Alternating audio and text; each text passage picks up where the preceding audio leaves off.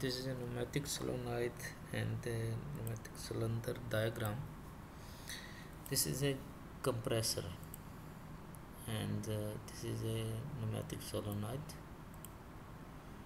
When this will operate, this arrow will come here, this one, and this will comes there, and then the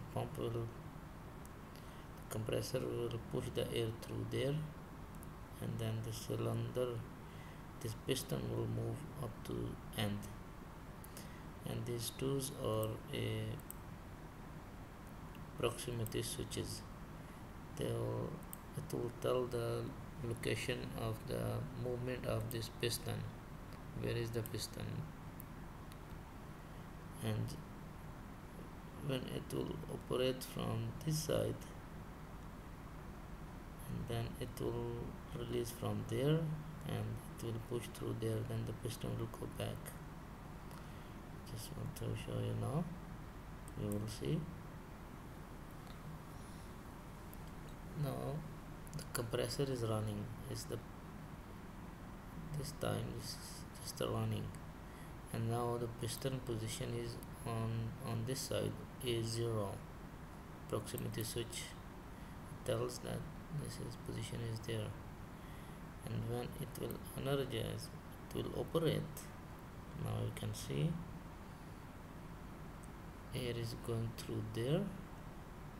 It's just pushing air through there, and the piston is moved up to the end, and now this proximity switch is on.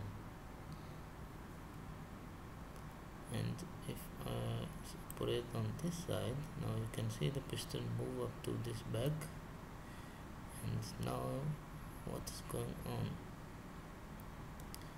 It is pushing the air through there,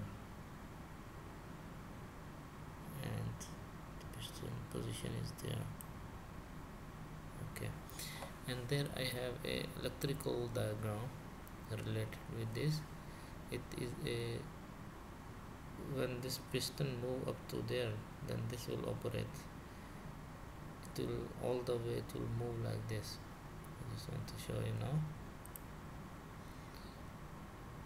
I just have to get a supply a 0 volt. My circuit is ready.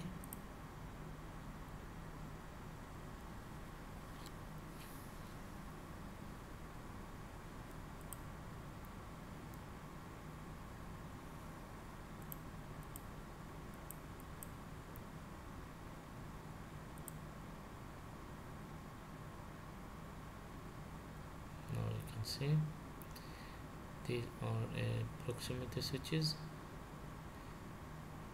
Normal open, normal close.